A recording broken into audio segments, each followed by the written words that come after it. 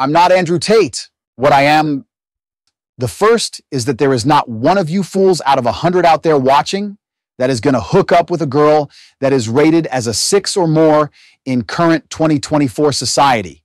And furthermore, not going to be able to attain the status of top G. Not by a damn sight.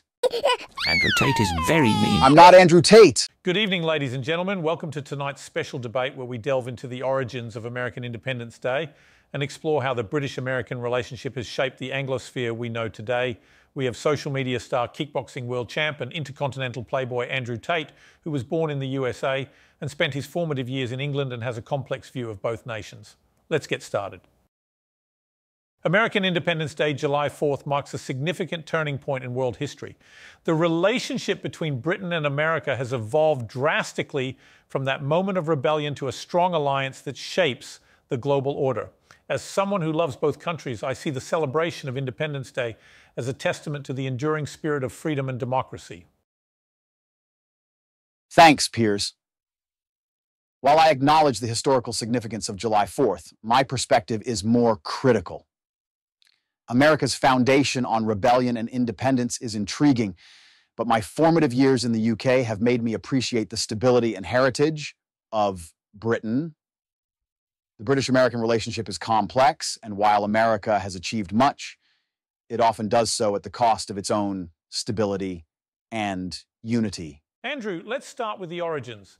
The American colonies declared independence from Britain in 1776, primarily due to taxation without representation and a desire for self-governance.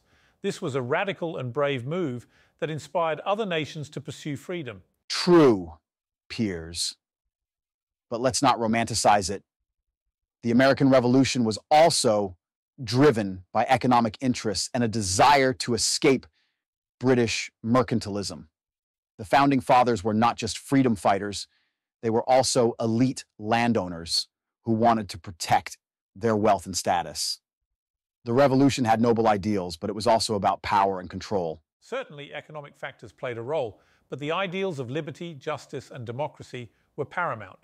The Declaration of Independence articulated a vision that has inspired countless movements for freedom worldwide. The American Revolution was more than just a power grab. It was a profound statement of human rights. I don't disagree with the impact of the Declaration, but let's remember that America has struggled to live up to those ideals. Slavery persisted for nearly a century after independence, and the country has been plagued by internal conflicts and divisions. The vision was noble, but the execution has been fraught with contradictions. Moving on to the British-American relationship, it's clear that the two nations have had a complicated but ultimately beneficial partnership. The special relationship has been crucial in shaping the global order, particularly in the 20th century during the World Wars and the Cold War. Indeed, Piers, but that relationship hasn't always been smooth. The British Empire's decline post-World War II and America's rise to superpower status created a shift in dynamics. Britain has often had to play second fiddle to American interests, and this has led to a certain level of disenchantment in the UK. Perhaps, but it's also important to note that Britain has benefited immensely from the alliance. The cultural, economic and political ties have strengthened both nations. The Anglosphere, which includes Canada, Australia and New Zealand, owes much of its cohesion to the leadership of both the UK and the USA. While that's true, I think we should also consider the criticism that America has faced for its foreign policies and interventionism. The UK's alignment with the US hasn't always been popular domestically or internationally. The Iraq War, for instance, strained the relationship and highlighted the divergent public opinions within the Anglosphere. Let's discuss the present-day dynamics of the Anglosphere. The shared language and cultural heritage continue to bind us, but there are also significant differences in political and social issues. How do you see the future of this relationship, Andrew? I agree. The Anglosphere's strength lies in its ability to evolve and adapt. The democratic values and legal systems we share provide a solid foundation. However, internal challenges like political polarization in the US and the UK's ongoing debates about its role post-Brexit will test this relationship. Yet I remain optimistic that the shared history and values will prevail. In closing, while American Independence Day celebrates a historic break from Britain, it also marks the beginning of a complex, intertwined relationship. Both nations have learned and benefited from each other. despite their differences. The future of the Anglosphere will depend on how we navigate these complexities and work together in an increasingly multipolar world. Well said, Andrew. July 4th is a reminder of the enduring spirit of independence and the importance of strong alliances. The British-American relationship has shaped the world in profound ways, and as we move forward, it's crucial to remember the shared values that unite us. The Anglosphere's future is bright, as long as we continue to uphold the principles of freedom and democracy that both nations hold dear. That's an interesting point, Piers. My early years in America certainly influenced me. Growing up in Washington, D.C. and Indiana, I was exposed to American culture, values and the sense of possibility that America embodies. However, moving to the UK at a young age allowed me to see the contrasts and similarities between the two cultures. While my initial years in the US shaped my understanding of independence and ambition, my time in the UK refined my perspective, adding layers of heritage, stability and a broader worldview.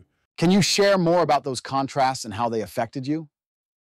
What were the biggest differences you noticed between American and British life as you transitioned from one to the other? One of the biggest contrasts I noticed was the approach to individualism versus collectivism.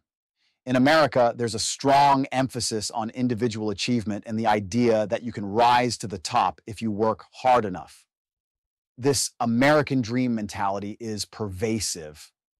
When I moved to the UK, I found that there's more of a focus on community and social responsibility.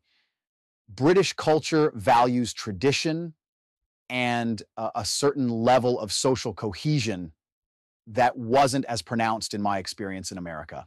How did these differing values shape your personal and professional life? Do you find yourself leaning more towards one cultural perspective over the other? Professionally, the American emphasis on ambition and entrepreneurship definitely influenced my drive and career choices. It's a place where thinking big is encouraged. On a personal level, I appreciate the British sense of stability and community. It's not that I lean entirely towards one perspective. Rather, I integrate both. The entrepreneurial spirit from my American upbringing fuels my ambitions, while the British values of tradition and social responsibility keep me grounded. Let's pivot back to the broader topic. Considering your unique background and experiences, how do you view the Anglosphere's role in the modern world? Do you think the shared cultural and historical ties are enough to keep these nations aligned in the face of global challenges? Let's pivot back to the broader topic. Considering your unique background and experiences, how do you view the Anglosphere's role in the modern world? Do you think the shared cultural and historical ties are enough to keep these nations aligned in the face of global challenges? Internal issues definitely pose a risk. Political polarization in the US and the ongoing debates about the UK's role post-Brexit are significant challenges. These issues can strain relationships within the Anglosphere if not managed properly. However, I believe that these nations have a strong enough foundation to overcome these challenges. It will require strong leadership and a commitment to shared values, but it's possible to navigate through these turbulent times. Given your critique of America and your inclination towards the UK, do you think your early Americanization ever conflicts with your current views? Pierce, I have been meaning to tell you this for a long time, you fat, pretentious, overrated, head-giving buffoon. Since you have property in California, as you mentioned, go down to the nearest Walmart, particularly the discount section, with your brokey ass and get yourself a big box of yellow sticker dicks and have it the American dream, as it were. You arrogant jerk. To make a personal request, receive channel merchandise, or to just hook a brother up, hit up the Cash App on the screen, or make a contribution to the PayPal shown on the screen. That will do it for this one. If you would like us to exploit or make goofy jokes about something other than sports, please leave feedback via the comment section below. If you prefer us to direct our talents towards provocative Reddit stories, unusual stuff posted on Twitter, do make your voice heard below. Being that BJ is living off his savings and I am an artificially engineered figure E, we have all day to scour the internet for these types of diamonds in the muff. Diamonds in the rough. Okay. Well, for BJ, D, this is the Andrew Tate puppet saying don't simp, don't cuck. Say no to dope and be kind to animals. As for what you do to humans, I could care less. And see you in the next.